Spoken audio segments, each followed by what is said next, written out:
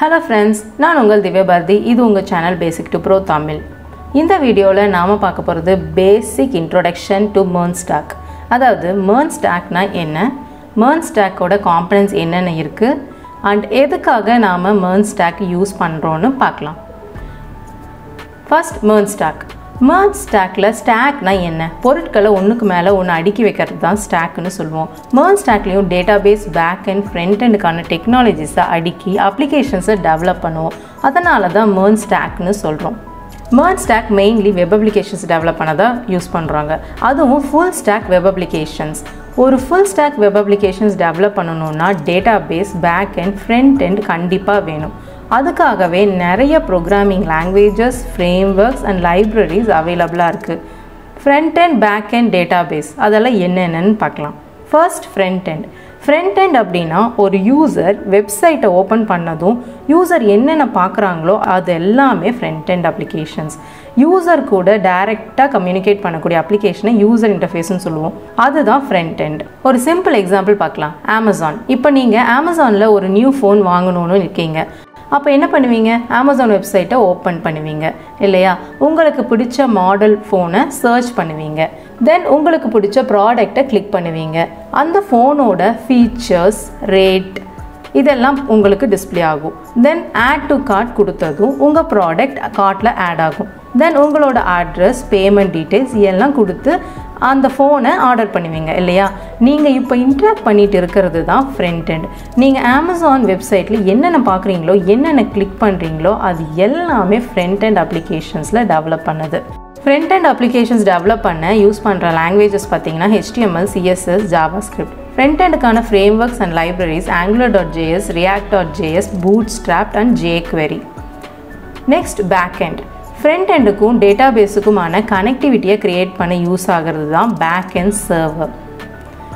Again same Amazon example எடுத்துக்கலாம். நீங்கள் உங்களுக்கு பிடிச்ச ஃபோனை செலக்ட் பண்ணதும் அதுக்கான ஸ்பெசிஃபிகேஷன், ஃபீச்சர்ஸ், ரேட் இதெல்லாம் பார்க்கணுன்னு அந்த ப்ராடக்டை கிளிக் பண்ணுவீங்க இல்லையா? கிளிக் பண்ணதுமே அந்த ப்ராடக்ட் பற்றின ஃபுல் டீட்டெயில்ஸ் லிஸ்ட் ஆகும். இந்த டீட்டெயில்ஸ் எல்லாம் Amazon கம்பெனியில் இருக்கக்கூடிய டேட்டாபேஸில் ஸ்டோர் பண்ணி வச்சுருப்பாங்க. ஸோ டேட்டாபேஸில் இருக்கக்கூடிய டீட்டெயில்ஸை நமக்கு கொண்டு வந்து சேர்க்கறதுக்கு நமக்கு தேவைப்படுறது API, அப்ளிகேஷன் ப்ரோக்ராமிங் இன்டர்ஃபேஸ். நாம் கொடுக்கக்கூடிய ரெக்வஸ்ட், அதாவது நம்ம என்னென்ன ப்ராடக்டை செலக்ட் பண்ணியிருக்கோங்கிறத டீட்டெயில்ஸை சர்வருக்கு கொண்டு சேர்க்கறதும் API தான். API எக்ஸிக்யூட் பண்ண தேவைப்படுறது தான் பேக்-எண்ட் சர்வர். ஸோ டேட்டாபேஸ்க்கும் ஃப்ரண்ட் எண்டுக்குமான ஒரு பர்ஃபெக்ட் கனெக்டிவிட்டியை கிரியேட் பண்ணுறதுக்கு நமக்கு தேவைப்படுறது back-end server. Back-end server develop பண்ணுறதுக்கான லாங்குவேஜஸ் பார்த்தீங்கன்னா Java, Python, PHP, C++, JavaScript. Back-end frameworks என்னென்ன இருக்குன்னு பார்த்தீங்கன்னா express, spring, rails, Django. Also பேக்-எண்டில் run time என்வாயன்மெண்ட்டான Node.js-ம் நாம் யூஸ் பண்ணுறோம். Next database. Collection of informations R டேட்டான்னு சொல்லலாம். நாம் ஃப்ரண்ட் எண்டில் அக்சஸ் பண்ணக்கூடிய இன்ஃபர்மேஷன்ஸ் எல்லாத்தையுமே ஸ்டோர் பண்ணி வைக்க யூஸ் பண்ணுறது தான் டேட்டாபேஸ். அது ஸ்ட்ரக்சர்ட் டேட்டாவும் இருக்கலாம், அன்ஸ்ட்ரக்சர்ட் டேட்டாவும் இருக்கலாம். ஸ்ட்ரக்சர்ட் டேட்டா அப்படின்னா table format like rose and காலம்ஸில் store பண்ணுறது. அன்ஸ்ட்ரக்சர்ட் டேட்டானா பர்டிகுலர் ஆர்டர் மெயின்டைன் பண்ணாமல் different formats like images, text, audio, video, documents. டேட்டாபேஸில் ஸ்டோர் பண்ணக்கூடிய டேட்டாவை நம்ம எந்த டைமில் வேணாலும் ஆக்சஸ் பண்ணிக்கலாம். அகைன் Amazon எக்ஸாம்பிள் எடுத்துக்கலாம். Amazon வெப்சைட்டில் நமக்கு லிஸ்ட் ஆகிற ப்ராடக்ட்ஸோட details like product name, price etcetera நம்ம அக்கௌண்ட் க்ரியேட் பண்ணும்போது நம்ம கொடுக்குற details like name, address, card details இதெல்லாம் ஸ்டோர் பண்ணுறதுக்கு தான் நம்ம டேட்டாபேஸ் யூஸ் பண்ணுறோம். டேட்டாபேஸில் நிறையா இருக்குது. Oracle, MongoDB, SQL இந்த மாதிரி. MERN stackோட ஃபுல் ஃபார்ம் என்னென்னா M for MongoDB, E for Express, R for React, N for Node.js. MERN stack full stack web applications-ஐ ஈஸியாகவும் ஃபாஸ்ட்டாகவும் டெவலப் பண்ணுறதுக்கு யூஸ் பண்ணக்கூடிய JavaScript stack. ஏன் JavaScript stackன்னு சொல்கிறாங்கன்னா MERN stack applications full and full JavaScript base பண்ணி தான் develop பண்ணுவோம். MERN stack full stack web applications develop பண்ணுறதுக்கு 4 powerful components provide பண்ணுது. MongoDB, Express.js, React.js, Node.js. இந்த 4 காம்பனன்ட்ஸ் சேர்ந்து தான் MERN ரெப்ரசன்ட் பண்ணி MERN stackனு சொல்கிறோம். MERN stack components one by ஒன்னாக பார்க்கலாம். First MongoDB. அது ஒரு டேட்டாபேஸ், அதாவது NoSQL டேட்டாபேஸ்னு சொல்லுவாங்க. விச் மீன்ஸ் நாம் டேட்டாவை ஸ்டோர் பண்ண எந்த ஸ்ட்ரக்சரும் ஃபாலோ பண்ண வேண்டாம். Like table, rose and columns மாதிரி different formats like key value பேராகவே டேட்டாவை ஸ்டோர் பண்ணிக்கலாம்.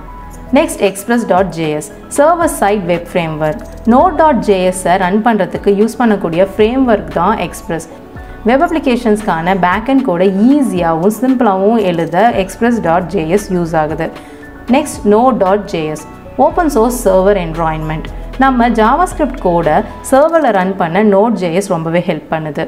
Node.js ஃப்ரேம்வொர்க்கும் இல்லை அண்ட் ப்ரோக்ராமிங் லாங்குவேஜஸும் இல்லை. Node.js யூஸ் பண்ணி சர்வர் கூட கம்யூனிகேட் பண்ணுறதுக்கு பேக்அண்ட் ஏபிஐஸை நம்ம பில்ட் பண்ணிக்கலாம். Next, react.js user interface build பண்ணுறதுக்கு யூஸ் பண்ணக்கூடிய declarative efficient flexible JavaScript library தான் react.js.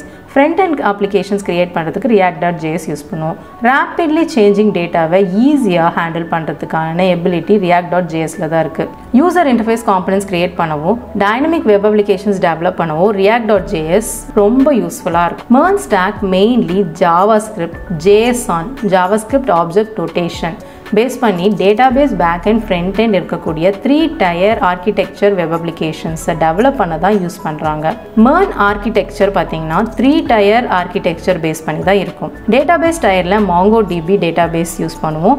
Next, server டயரில் Node.jsம் and express.jsம் use பண்ணுவோம். And web டயரில் front-end applications create பண்ணுறதுக்காக react.js யூஸ் பண்ணுவோம். இன்னும் டீட்டெயிலாக சொல்ல போனால் ஃப்ரண்ட்-எண்டில் react.js யூஸ் பண்ணி டைனமிக் வெப் அப்ளிகேஷன்ஸ் கிரியேட் பண்ணுவோம். அந்த அப்ளிகேஷன்ஸை நாம் கிளைண்ட் மெஷினில் இருக்கக்கூடிய ப்ரௌசரில் ரன் பண்ணுவோம். அந்த அப்ளிகேஷன்ஸ் பேக்அண்ட் சர்வர் கூட கம்யூனிகேட் பண்ணுவோம். பேக்அண்ட் சர்வரை 2 components Node.js அண்ட் express.js தான் ஹேண்டில் பண்ணும். சர்வர் சைட் ஃப்ரேம்வொர்க்கான express.jsஐ ஹேண்டில் பண்ணுறதுக்கு Node.js யூஸ் பண்ணுவோம். express.js டெவலப்பர்ஸ் ஏபிஐஸை ஈஸியாகவும் சிம்பிளாகவும் ஹேண்டில் பண்ண ஹெல்ப் பண்ணுது. பேக்அண்ட் சர்வரில் இருக்கக்கூடிய டேட்டாபேஸ் டிரைவர் MongoDB டேட்டாபேஸ் கூட கம்யூனிகேட் பண்ணி easy data storage and ரிட்ரீவலுக்கு help பண்ணுது. ஒரு MERN ஸ்டாக் டெவலப்பருக்கு இப்போது ஆப்பர்ச்சுனிட்டிஸ் ரொம்பவே அதிகமாக இருக்குது. ஸோ நீங்கள் JavaScript, JSON, front-end, backend and database இதில் எல்லாத்துலேயுமே ஸ்ட்ராங்காக இருந்தீங்கன்னா கண்டிப்பாக நீங்களும் MERN ஸ்டாக் டெவலப்பர் ஆகலாம். இந்த வீடியோ உங்களுக்கு பிடிச்சிருந்தா லைக் பண்ணுங்கள், ஷேர் பண்ணுங்கள். ஏதாவது கமெண்ட்ஸ் அண்ட் ஃபீட்பேக்ஸ் இருந்தால் கமெண்ட்ஸில் சொல்லுங்கள். இன்னும் நிறையா ஈஸியாக கற்றுக்க நம்ம சேனலை சப்ஸ்கிரைப் பண்ணிக்கோங்க. மறக்காமல் பெல் ஐக்கானை கிளிக் பண்ணிக்கோங்க. தேங்க்ஸ் ஃபார் வாட்சிங். See you.